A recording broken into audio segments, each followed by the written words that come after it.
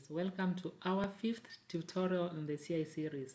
Yeah, tutorial number 5. Some progress, right? Today we're going to talk about models. Models sound so crunchy, right? Models sound so crunchy, like something you just wanna grab and throw into your mouth and start chewing, of course. Hey, give me some 2 models over there. Thank you. Models, okay. So if you watch our previous videos, how we created a controller, it's nearly the same thing that you're going to do here. So to create a new model, come to your models folder and then add a new file, then give it a name. Okay, let me do this from the command line today. Come to my JIT, and then I want to change my directory to C WAMP www folder, and then Brian Otieno. Okay, CI template. I'll navigate to my application folder, application / models. Good. Let me check what's in there. So far I have main model and index.html. So what I'm going to do here is just to create example model. That's the name that I'm going to give my model. So let's say example model.php, and as you guys can see here, it has been updated. Okay, example model. So I'll vi or vim. Let me do vi example model.php.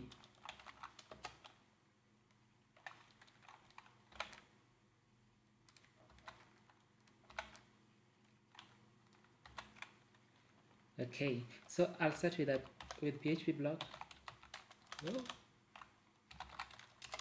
Then close it right here, and I already explained why we need to check if our base path is defined. That is to make the model now work as a unit in the to boot up the whole framework so that it doesn't run on its own. So I'll go ahead and implement that one here. So if not defined, and I'm going to check my base path.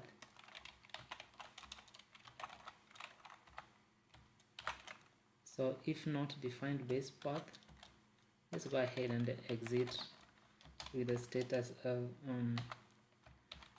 no direct script access allowed.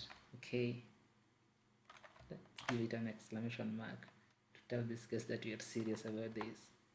Okay, let's end that.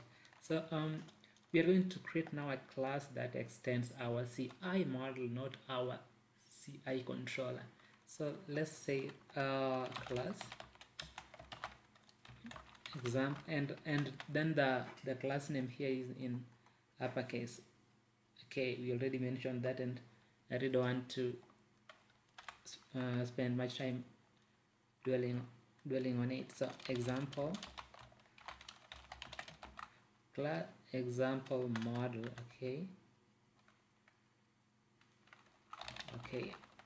now we are going to extends CI model.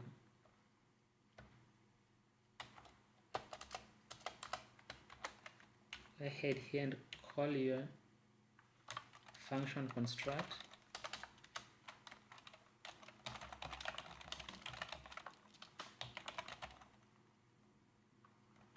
No, start with the double underscore function construct, and then call your parent constructor.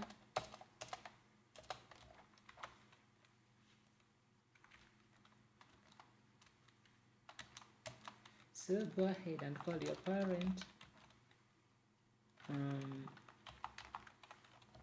constructor. Okay,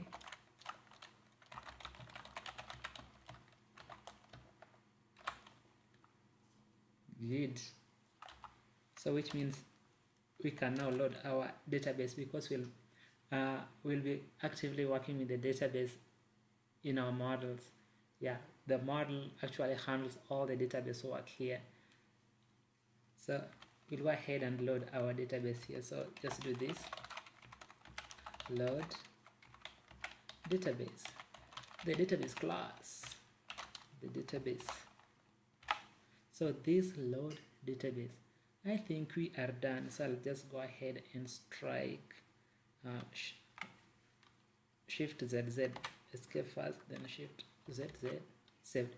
Okay, so if you take a look at this file that we just created here,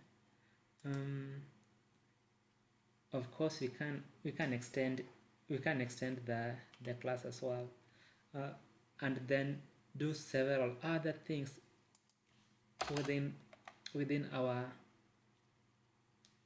model. Think of things like creating functions to update your database, or just creating a database from the model. Okay, I told you guys that models sound so crunchy, which means they can handle other crunchy works like creating just a table. So you can create a table from your models. Okay, tables, databases, you can update records, you can any other thing that you can handle in your databases, you can do it from your models. And actually this is the best place to do your database work. If you want to define any other things like database constraints, you can go ahead and do them here, but later on we'll see how to maintain your data integrity. I think that's going to be a nice lesson, a nice tutorial as well, how you maintain your data integrity. Think of things like deleting records in the parent table. What are you going to do with the orphaned IDs, the orphaned IDs, if you link them with a foreign key? What's going to happen? The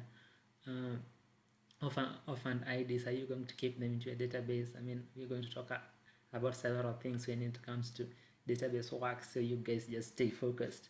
So we can as well go ahead and extend this model as well. So we can say class example model 2. Don't complain about my naming convention anymore. You're so far used to it. Class example model model 2, and then we're just going to extend our example model. Okay, we are going to extend this one right here, example model. Okay, and then here we can just do several other things. You can even decide to call our function construct, parent constructor, and handle any other things. But for now, I think that is all I need to tell you guys about the models. So just know that models handles most of the database work. You can receive, you can pass data from your controller to your model, so that it does some kind of database work, and then it returns something back to the controller. The controller then displays the response back to the user in the views or something. So you guys should now gear yourself towards starting some data work. Okay, our learning curve just changed from mentioning petty things to something serious. So why don't you guys meet me in the next tutorial as we try to validate our login. But before we validate our login, we must have a database somewhere as well. So we still need to mention a lot. See you in the next tutorial.